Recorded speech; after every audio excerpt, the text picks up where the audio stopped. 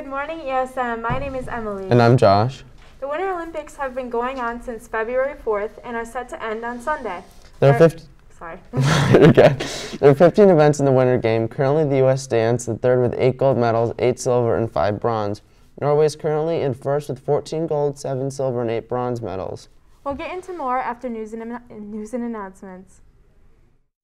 Honduras ex-president Hernandez was arrested at U.S. request. Hernandez was exited his home flanked by police, shackled at the wrists and ankles, and wearing a bulletproof jacket. A police helicopter waiting nearby took flight and appeared to be escorting the vehicle. Ex-president Hernandez police arrested former Honduran President Juan Orlando Hernandez at his home on Tuesday for charges of drug trafficking and weapons charges. Deputies are searching for a person who is reported to have fallen through the ice at Owasco Lake on Tuesday.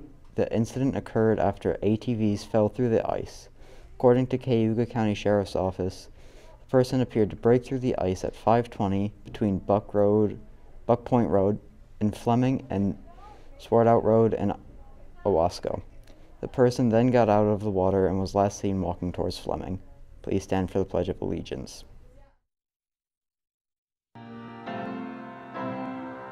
I pledge allegiance to the flag of the United States of America and to the republic for which it stands, one nation under God, indivisible, with liberty and justice for all. The weight room will be open during February break on Tuesday, Wednesday, and Thursday from 9 to 11 a.m. See Coach Eschbacher if you have any questions.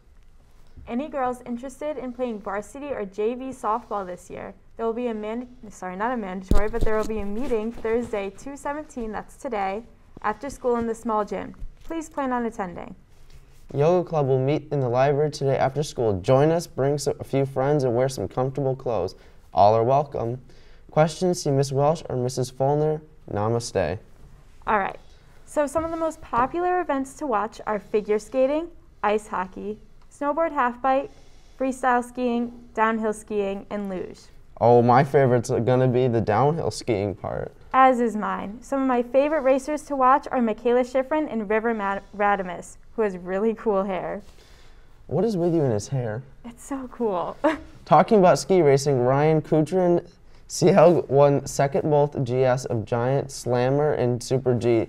The women on this U.S. team, however, have had more difficult time.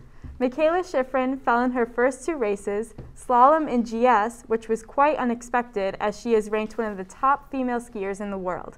She finished her Super G in downhill with a 9th and 18th placement. Another favorite topic we all love to talk about is the bobsledding. Did you know that they can reach up to 90 miles per hour on a bobsled? Well, the gold medalists for bobsledding, Francisco Friedrich Thorsen, Margus, Germany. As for figure skating, Nathan Chen won a gold medal for the men's singles and for the U.S. and silver for the team event. We'll go deeper into this after weather.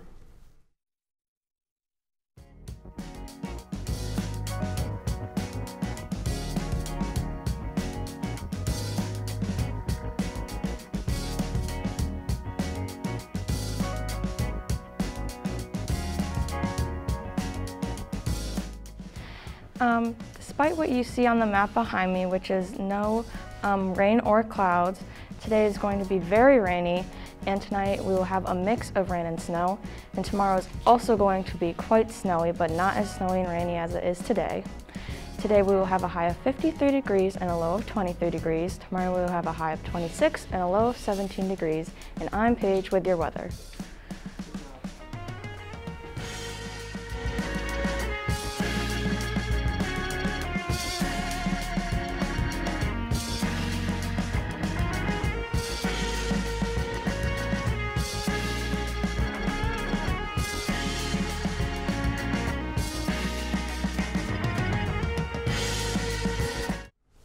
There have been some problems in the Olympics this year, though. American-born Chinese figure skater Zhu Shi, formerly known as Beverly Zhu, faced intense criticism on social media after falling 3 times, dropping China from 3rd to 5th place.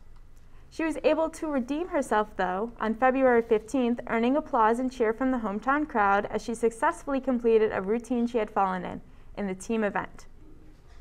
Figure skating hasn't been gliding as smoothly as it should be this year, though. Kamila Valieva, sorry, complicated name, the 15-year-old Russian Olympic Committee athlete tested positive for 3 heart drugs, one of which was illegal. She has been allowed to compete, but is not allowed to win any medals. Other issues that have happened during the Olympics occurred during the men's snowboarding halfpipe. Judges look at the way tricks are performed and not by crossing a finish line in the snowboard halfpipe. The way certain tricks like the triple cork are performed require the snowboarder to grab the tip of their board for as long as they can, which shows the total control over their move. Controversy struck over the way this move was judged. Max Parrott, who grabbed his knee instead of his board, but wasn't docked any points. Parrott went to win the gold in the men's slopestyle and bronze in the men's big air. Let's take it back to ESM and have a look at how our sports are going.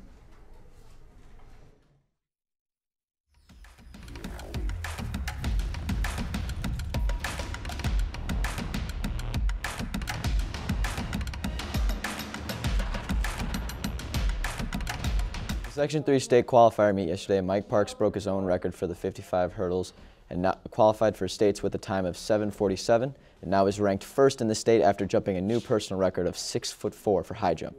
Rocky L qualified in all 3 of his events, winning the triple jump and then also qualifying in the long jump and the 55 hurdles. Kevin Hasty qualified in the weight throw, and the 400 relay team finished 4th.